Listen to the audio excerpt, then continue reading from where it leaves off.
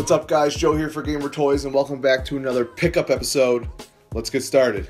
Going along with the last pickup video, which was all of the Last Jedi stuff. For some reason, I just completely overlooked this and didn't grab it on Force Friday or that weekend, whatever you want to call it. And it is the Force Link starter set. I have no interest in the newer version of the Comtech technology that came out with the Episode 1 figures, but I do like the exclusive Kylo Ren figure that comes with this set because it is the helmeted version. It just shows you how to use it.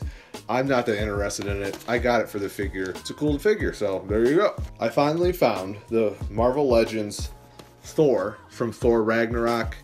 This is an amazing looking figure. I love the paint. I love the detail. I don't understand why Hasbro can't put this amount of detail into the Black Series.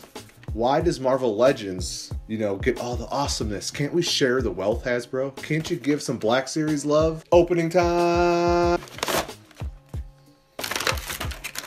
So we have this awesome effing Thor figure here. His comes with the red cape that just kind of, I guess it's supposed to plug through the hole of his strap. There you go, that kind of holds the strap in place. And then this looks like it plugs into his hip. I don't know if I'm a fan of this design. Doesn't look like it wants to stay all that well, but it is a sweet looking Thor. Comes with the Hulk head, bam, and you put the helmet on the Hulk head. That's pretty sweet. So, for the Build-A-Figure lovers out there. And then he comes with two blue swords, which look pretty sweet. Detail's great.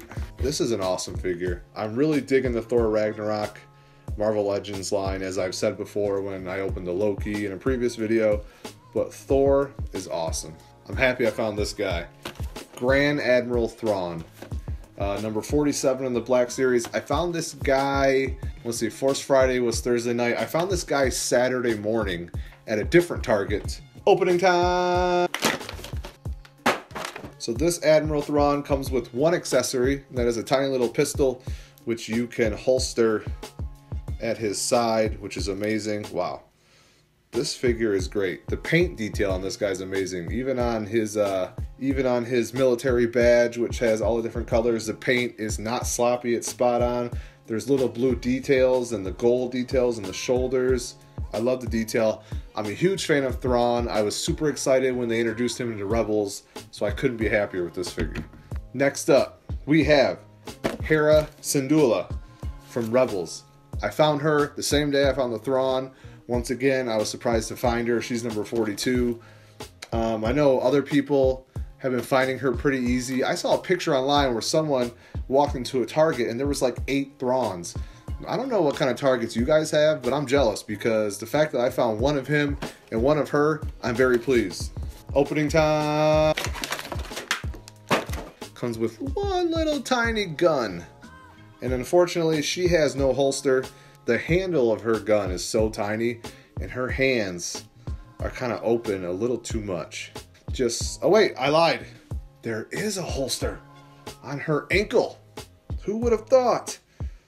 That's what I get for not paying attention. So there's an ankle holster. Please, Hasbro, please do the other 3 members of the team so we can complete the Rebels. So these are my pickups. I want to thank you guys for watching. We got Hera, Thrawn, Thor, and the Force Link set. Not a bunch of stuff, but some pretty cool stuff. So make sure you like, comment, and subscribe, and I will see you in the next video. Deuces.